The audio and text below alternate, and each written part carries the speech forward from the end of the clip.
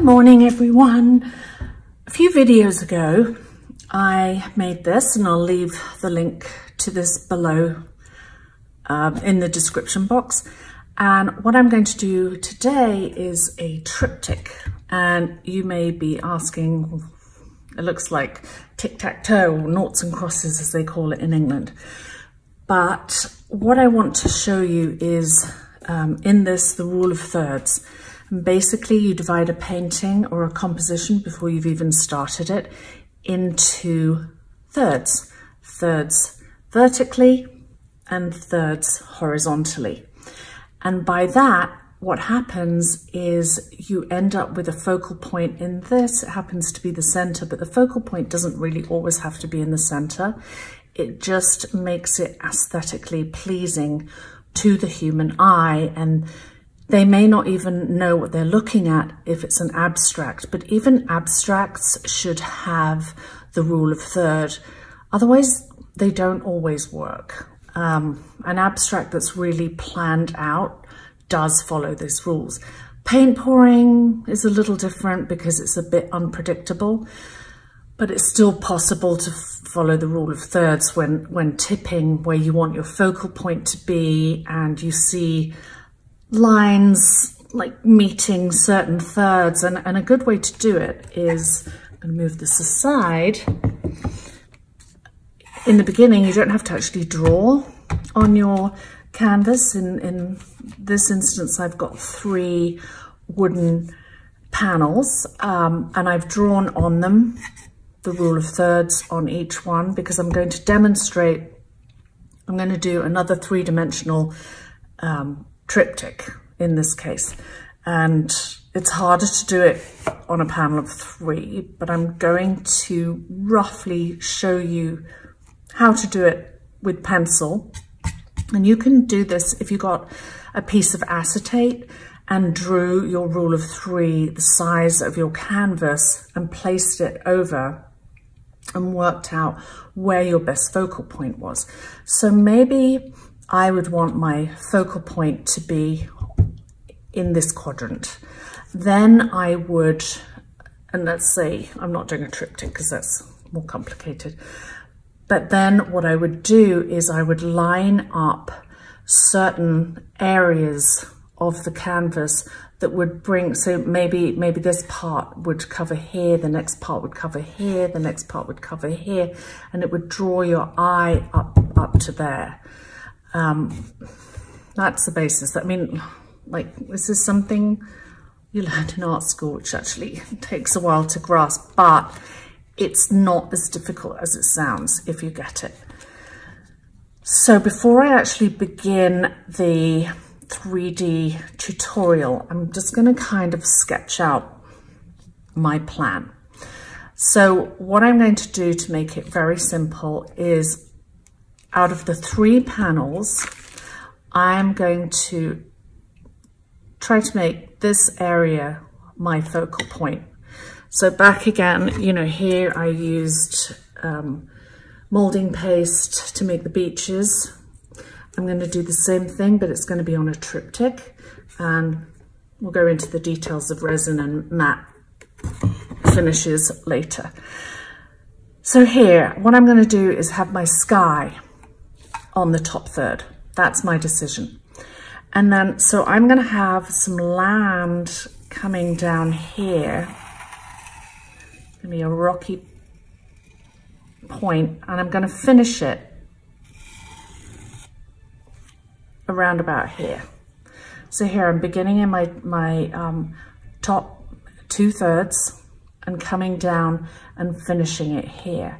On this panel, I want this to finish kind of here. So this is going to be a shallower piece of land. And it's going to finish here and go kind of here. So you can see I've got a third, this one finishes at a third, this starts at a third, and it finishes at a third. So really the focal point is going to be here, and the sky is going to be all at the top. So that is like a nutshell version of the rule of thirds, and Then when they're all finished, and obviously the lines are going to be gone as I put the molding paste on top and the paint and the resin, you won't even see the pencil lines. And I wouldn't normally draw on my canvas. I would use an acetate sheet with the rule of thirds according to the size, just to, you know, help me plan it out. And I don't do that anymore because I've been doing this for like, I don't know, 20 years. But it's a good way to kind of train yourself. Even if you're just doing pure paint pouring, get an acetate, draw your grid of tic-tac-toe or noughts and crosses and place it over and just say, like, is this really appealing? And maybe if you turned it the other way, is that really appealing? Turn it the other way. Maybe that's the way. And you can do it like before it's dry and holding it up and thinking, no, you know what? I need to pour some more paint on this bit. And I'm talking about an abstract. I don't even know if I have a pour around. I think I've sold them all. But anyway, yeah, just so you can, before it's dry, work out, you know what? I need to pour paint over that bit because nothing makes sense. And turn it around, turn it around, turn it around. I'm not talking about a landscape or a seascape. I'm talking about just a general dirty pour. So I did manage to find an abstract that I used in, I guess, one of my videos as an example. So if you go back to the video, and I think it was in one of my Acrylic 101 pouring videos, and the reason I don't sell these is because I use them on the short canvases. I only really sell work that's on gallery canvases. Unless you want to buy it, email me. But anyway, here's a perfect example of the rule of thirds. So this was a swipe that I did, and it may have looked like when you're doing it, and I'll find the video and I will put the link below this in the description, and you'll see how this was done. And it may look random, but it's not random. So what I've done, here's an acetate sheet. Don't need that one. And if you place this on top, you'll see that it follows the rule of thirds.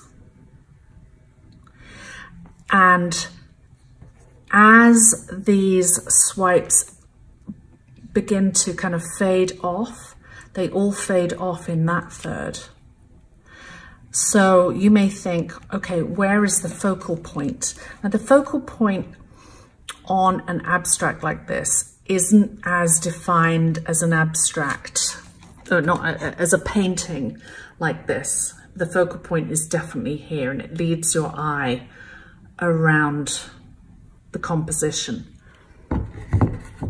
But here, I would say it almost has 3 focal points, probably the brightest here, but that will bring you up, and then it'll draw your eye over the canvas like that. Now, if I were going to do this way, and obviously I don't have it down, it doesn't work. So I wouldn't hang it that way because it doesn't really make any sense. Nothing is lined up with the rule of thirds. If I did it this way, yeah, that still works. We've got the rule of thirds and the flow is aesthetically pleasing. If I did it this way,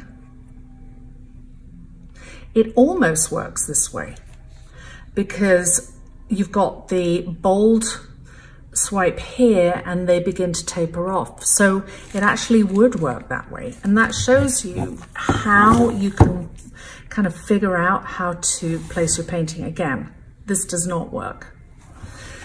So back to my 3 panels. Anyway, I hope this has made sense, and it's just a quick rule of thirds. I will be making a video on this seascape very soon, and I will hope to see you in that video. Thanks for watching.